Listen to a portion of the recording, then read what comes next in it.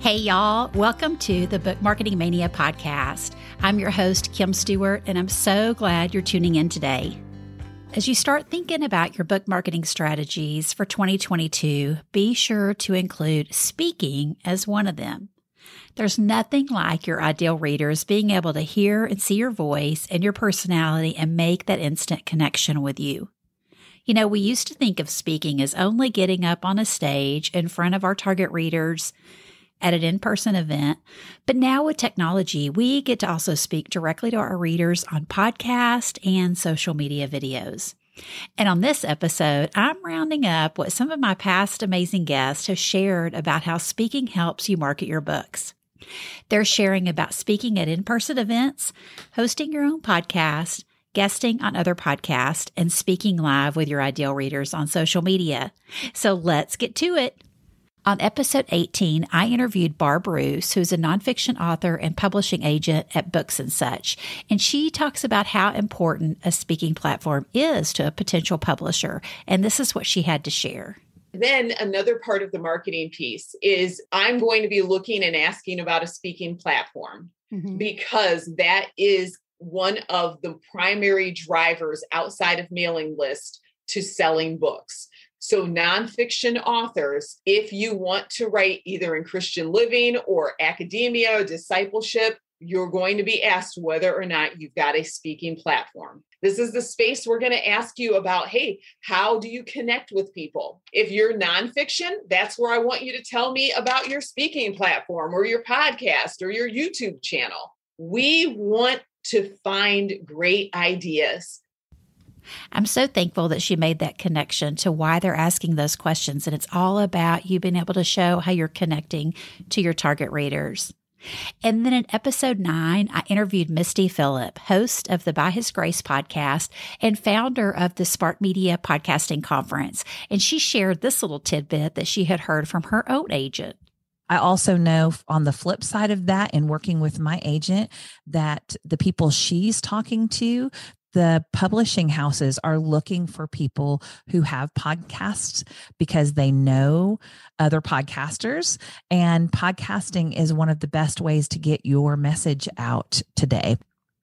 And if you have any questions about meeting with a publisher or agent at your next writing or podcasting conference, be sure to tune in to episode 18 as Barb shares what publishers are looking for in a proposal and how to prepare for that scary 15-minute publisher or agent meeting. You want to make the most of the time you have, right? And we'd love for you to join us at the Spark Christian Podcasting Conference in Nashville in March. Publishing agent Blythe Daniel will be there meeting with potential authors. So now, y'all, let's talk about podcasting, both hosting and guesting. The speaking strategy of podcasting has taken on a life of its own, am I right? This past year and a half that we've been in a pandemic.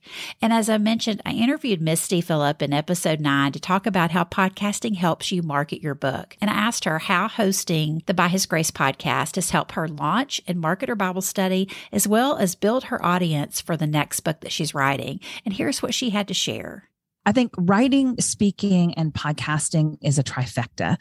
That a podcast is a really great place for you to hone your voice and to get people who are interested in that topic to start to have dialogue with them. So once you're putting those episodes out and then through social media, you can continue that conversation and you can see if your topic is resonating with people.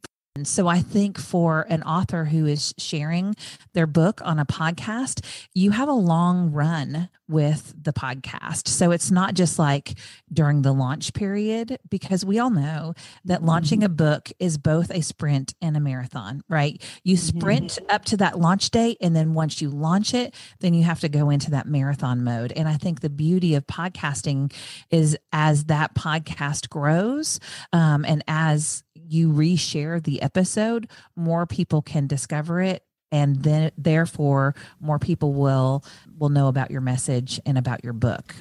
I love that she calls writing, speaking, and podcasting a trifecta that we should all be implementing in our book marketing strategies. And if that doesn't get you excited enough about the potential of sharing your message with your target readers through podcasting, here's a little something else to think about. On episode 19, I interviewed Krystal Proffitt, author of Start a Binge-Worthy Podcast. She's a podcasting coach and host of the Proffitt Podcast, and she shared this for fellow authors. There's nothing like a podcast to feel the intimacy of knowing that person. And so for anybody that's listening and you're thinking about, okay, I want to write this book and I want it to be for this specific audience, a podcast can 100% lay the foundation for the stories that you would tell in a book, or for you to have the ability to elaborate in places where you just feel like, oh my gosh, if I keep talking about this, I'm going to go on for 5 or 6 chapters and it just needs to be one chapter and I don't have enough time. Well, that's where you can share more of those stories on a podcast, and you can grow really the authority in your field, especially for you nonfiction writers that are in a specific space where you want to stand out as the go-to expert. I think that a podcast can just help you achieve that in so many ways. Oh gosh, I love everything about repurposing content, and hopefully that might stir some ideas for you to podcast your next book. Plus, on episode 17, I interviewed Reid, author of Made Like Martha and co-host of the popular Martha and Mary Show podcast. And she shared how hosting a podcast has helped her continue to market her book even several years later. When you are going to launch a book, or even when you just sign the book deal, you're signing up for a marathon, but each step of the way could feel like its own marathon. So keep that in mind. Just when you get one thing done, there's something else coming. And it's also like a marriage or like birthing a child that then needs to grow up. And I didn't really understand that when I first launched Martha. I had my plan for like the first month, and then it was like, oh, this needs to keep going. And so that's part of the reason that Lee and I launched the Martha and Mary Show. For one, we just have that kind of friendship. She's more like Mary, I'm more like Martha. But we knew it'd be a natural way to keep talking about the book without always talking about the book, if that makes sense. It's in the title, but there's this whole, community surrounding the topic. If you want to learn more about hosting your own podcast to market your book, be sure to check out episode 9 with Misty and episode 17 with Katie. And if you're podcasting or starting one soon and also have a book to write, be sure to check out episode 19 with Krystal Proffitt as we talk about turning your podcast into a book. Okay, y'all, so now let's talk about guesting. As podcasts explode, so does guesting. Speaking to your ideal readers by guesting on a podcast is not only a great way to share your book with new audiences, but it's also the number one way to grow your own podcast that you're using as a speaking platform. On episode 3, I shared 9 ways guesting on podcasts can help you build your author platform. And here's a little snippet from that episode. Your podcast host is your event coordinator. They've done all the hard work for you. They've been called to a unique mission to serve their listeners. They've created a regular event to encourage and inspire their listeners on a consistent basis. And guess what? Those listeners are likely your target book readers. Podcast hosts have done all the hard work for you. They've built a loyal community of listeners who show up week in and week out, listeners who are engaged, listeners who trust their host to bring them conversations that bring value to their busy days. And as event coordinators, what do podcast hosts need? Speakers. Speakers they can trust to bring value to their listeners.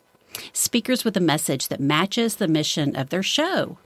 And in most cases, the podcast is recorded. It's not live.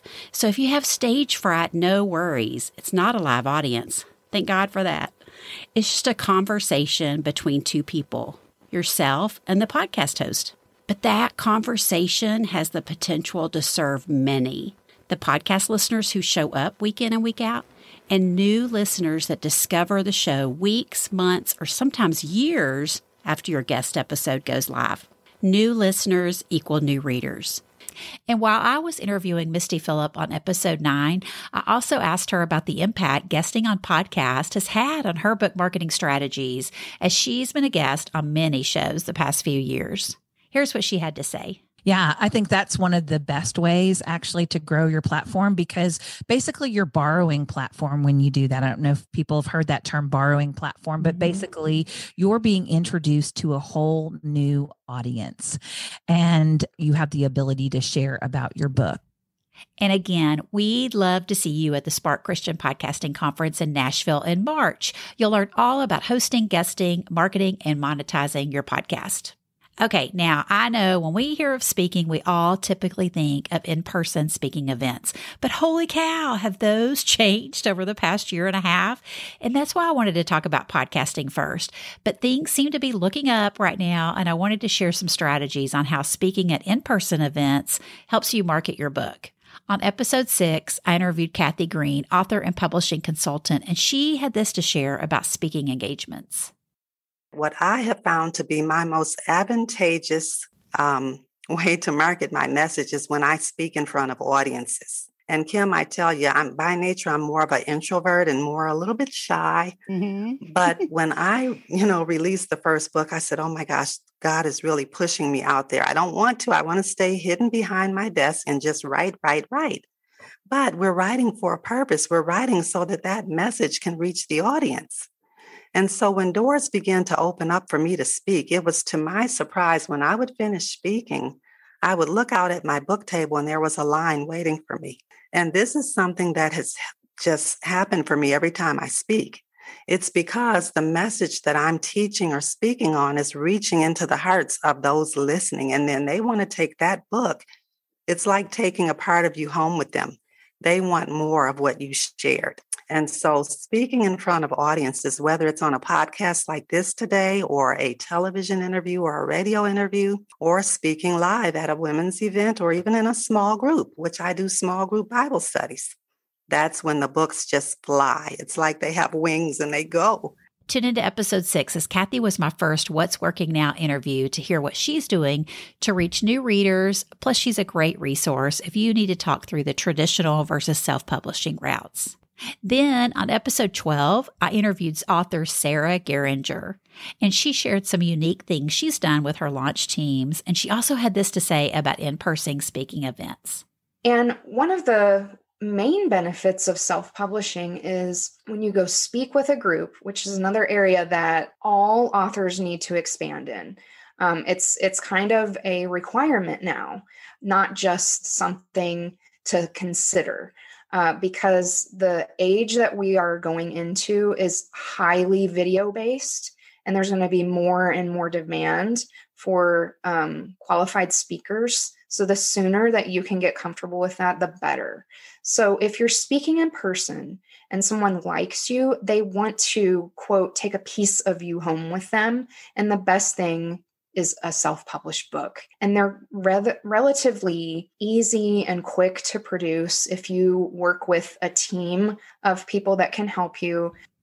Sarah shared so much wisdom on episode 12. Plus, she's adding on a service of helping authors with their launch teams. So be sure to check out her services if you're needing help in 2022. Then I had mentioned I interviewed author Katie Reid on episode 17. And later in that interview, she shared this about speaking at in-person events. I also have like audiobook copies of my book, because some people come back from a retreat and like, I'm not really a reader, but I can pop this in and listen to this on the way home. That also reminded me of something that Blythe Daniel, publishing agent, shared at the Spark 2021 Christian Podcasting Conference. She was talking about authors being interviewed on podcasts and said, be sure to mention if you have an audiobook, because podcast listeners are likely going to prefer listening to reading and likely going to buy your audiobook. Okay, so last but not least, I also wanted to talk about speaking to your ideal readers on live video. Like podcasting, live video has taken on a life of its own this past year and a half, as you're able to schedule events ahead of time to let your followers know when you'll go live. And with the replays saved afterwards, your target readers never miss a thing. And how fun is it to get to speak to your favorite authors as if you were at an in-person event with them? I interviewed my favorite accountability coach, Christa Hutchins, on episode 2 about prioritizing your marketing plans. And after our recording stopped, I asked her what strategy had been most effective for her to market her book, and she had this to share.